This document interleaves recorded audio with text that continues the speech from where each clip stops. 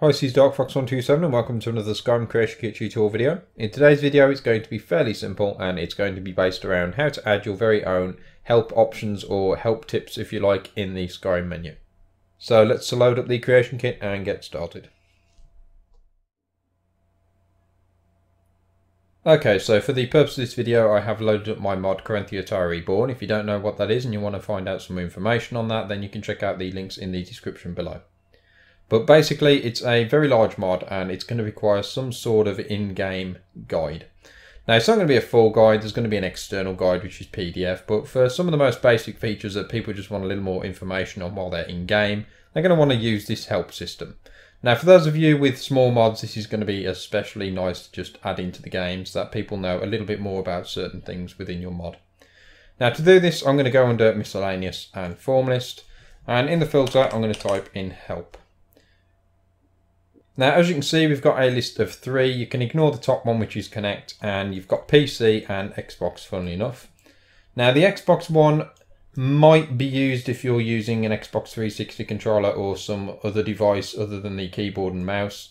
And if you find that you've placed your message boxes, which I'll show you shortly, if you've placed them into here and it's not showing up in the menu and you've got an Xbox 360 controller or something else plugged in, then you might find that you just need to add in here. So just go ahead and do that. Might be safe just to add it into both anyway.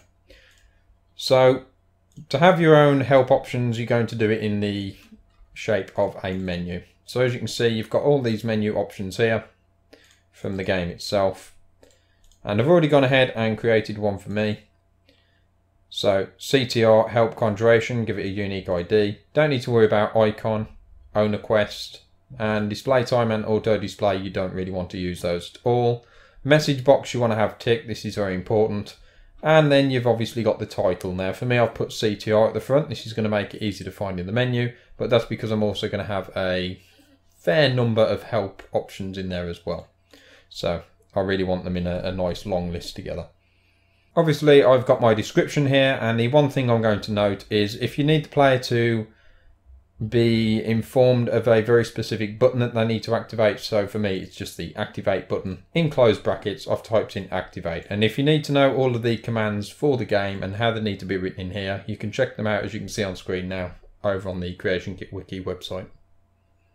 So once you've got your message sort of written out, your menu written out and sorted, you can go ahead and confirm that, and then you go under your form list again, double click on PC, and I'll do the same for Xbox, like I said, just to make sure.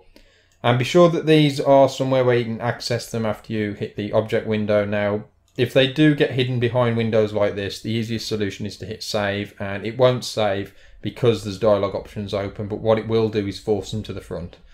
So I'm just going to go back under my messages. Now you can grab multiple if you want, hold down control, select them all, and you could drag and drop them in, but I'm just going to drag and drop this one in to both of these, and if I scroll down now, I'll see it's added them to the bottom. And you want to do that for all of your messages that you want in there, all of your help options, and confirm both of those. Now one thing I am going to mention is if you don't want to be editing the form lists for the help option, then you could probably do a script where when the game loads up and first initializes the script, you could have it so it adds certain messages into the form anyway. But I'm not going to be showing you that today. Now it should be as simple as that, so I'm going to go in game and show you my own help option in the menu system. So here I am on the balcony of Corinthia Tower, and if I just hit start, go to system, and under help, you can see that we've got our very own help option in here now for the conjuration altar, and if I click on that, using the conjuration altar and the correct materials, you can summon powerful creatures which will aid you in battle. These creatures have no time limit to their conjuration, but they can be killed. To tell a creature to follow or wait, simply prompt them by hovering over them and pressing A.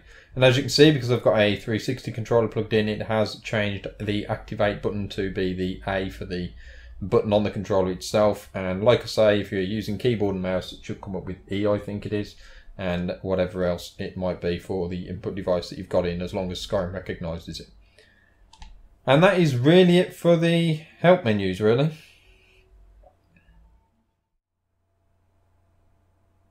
And that's the end of this Creation Kit tutorial video, so I hope you found it useful. Please let me know in the comment section below. You can follow me on my social media. On Facebook is where I post most of my stuff, and if you want to try and catch my Twitch streams, which I do quite regularly now, you can go ahead and follow my Steam group, as I tend to post on there when I am streaming live.